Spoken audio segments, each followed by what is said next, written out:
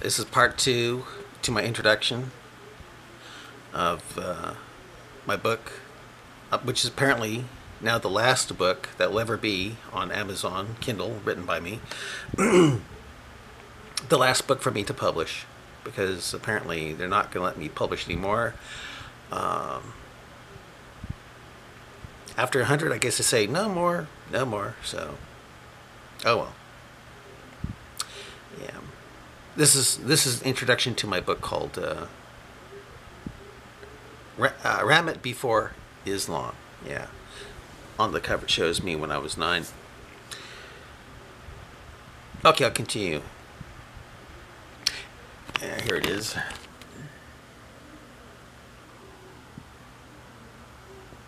This laptop is almost 10 years old.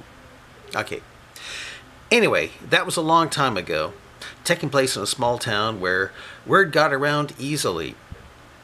In the process, it kind of made me the loner I became, and the TV show Kung Fu was something I felt I could very much relate to. As a matter of fact, I got into martial arts and thought they were magical.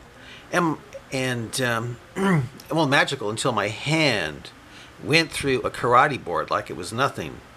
And the kung fu master of my high school, he so astounded me by breaking a stack of boards with his head, I easily defeated in a karate sparring match after defeating his friend and assistant, as described in this video.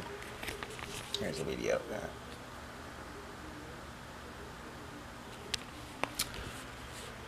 One thing that was cool about Amazon, you could click on that and then you could see me describing things, or see me reading things, or showing a video from David Wood of Acts 17 Apologetics, or Christian Prince, or the Apostate Prophet.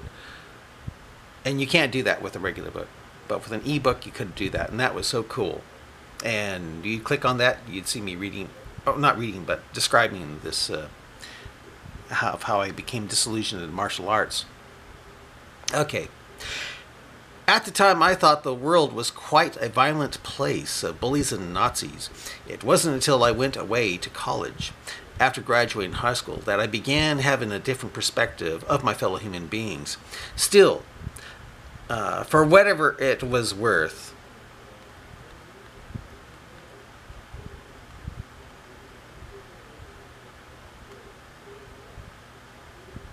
yeah. Still, forever it was worth, experience did its work, and it affected my writings and view of life for a long time. None of my classmates in my class became close friends with me. Those who came the closest were Paiute Indians, who mostly later all succumbed to alcohol poisoning. Yeah, they're all dead. Mickey Mix, Jerry Newman, not Gary Newman, Jerry Newman, uh, Joseph, Stephen Joseph, all gone. Yeah. Those who came the closest were Paiute Indians, who mostly they'd also come to alcohol poisoning. One of them wasn't Native American, but Basque, and his liver literally exploded outside of his body onto a rug. Another Paiute Indian friend of mine later cleaned up due to the rug business job he selected, being that he was a JW, and cleaning rugs allowed him easy access to present the watchtower in customers' homes. Out of all my Paiute friends, there's no Indian. Out of all my Paiute friends, he was the only one who ended up successful on the reservation he lived on. He married a very pretty girl, had a bunch of beautiful and successful children, and I visit him whenever I go back to that town. Right now, though, the only close non-Native American childhood friend I had from that time I was close to, I need to change that, was a neighbor and homosexual boy who was very much into Dark Shadows, Elizabeth Taylor, and Star Trek.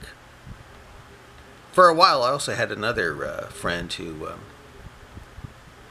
and neighbor, who looked exactly like the actor Nick Adams at that time, but who now looks exactly like Donald Pleasance in his later years. Yeah, he went from Nick Adams to Donald Pleasance in Halloween. The Nick Adams was the Bart Simpson of the block, and we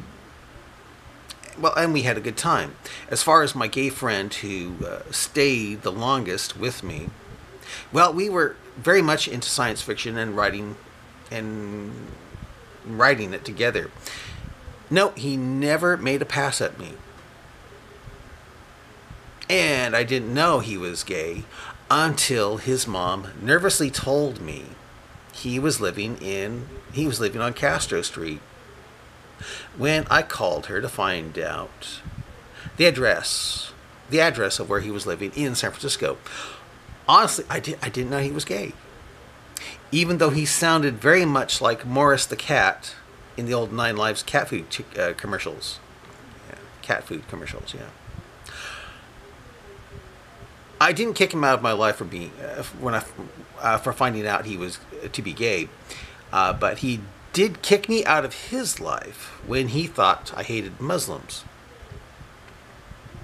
His number one boyfriend was a Muslim named Majid.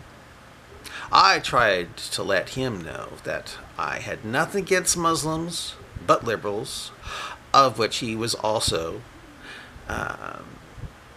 I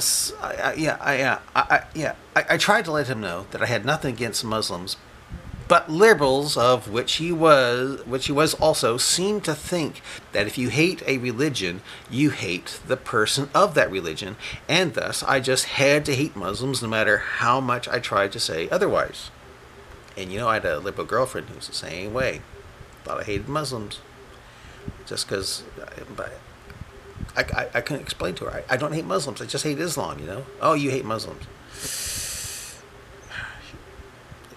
Strange how she... Oh, well.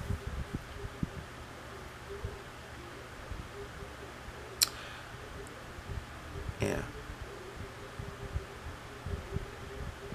Since my liberal gay childhood friend hated Christianity, I can imagine by his logic that he hated me. So I don't care that he discovered me. So I don't care that he disowned me back in 2005. Well, not much. Outside of science fiction, we had nothing in common. Didn't. I have some of his unpublished books in my collection and contemplate publishing them, but I won't do that without his permission, even though he may be dead by now. Looking back on it, I don't think he really liked me. For one time, a neighbor boy who practically killed me in a wrestling match when I was 9, like you see me on the cover of the book. Yeah. If you see the cover of the book, that's what I looked like when he wrestled me. A boy who would, I'm talking about him, who would later grow up to be a medical doctor and check my dad for breast cancer. Well, he jumped out from a trench and violently tried the same wrestling moves again on me, with the slamming onto the ground, etc. This time, though, rubbing my face into asphalt instead of knocking the breath out of me on the wrestling mat. And my gay friend just stood there and did nothing as I called out for him to help me. Although gay, my friend was incredibly strong and could have easily kicked this